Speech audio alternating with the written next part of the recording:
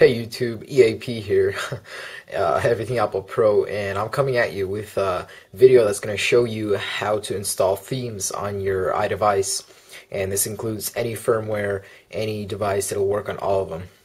And right now I have a Windows 7 theme. It's actually pretty cool, pretty nifty.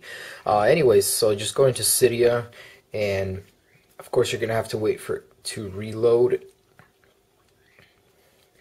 After it's done reloading, just search for Winterboard and install the application called Winterboard, of course, and install and confirm.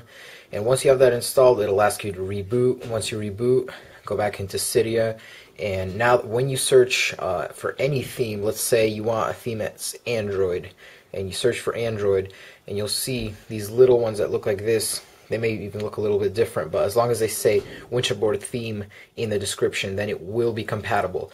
So let's say you want to install Android theme. You just install this one, and then you go back to your Springboard, and you open up Winterboard.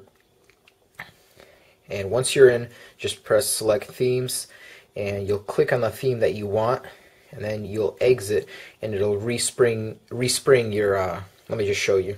I'll deselect that one, and it resprings your Springboard, and when it resprings back up, you just slide to unlock, and your theme is going to be either on or off.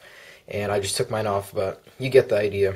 Anyways, that's how you get themes on 4.1. It works really well. It's really compatible.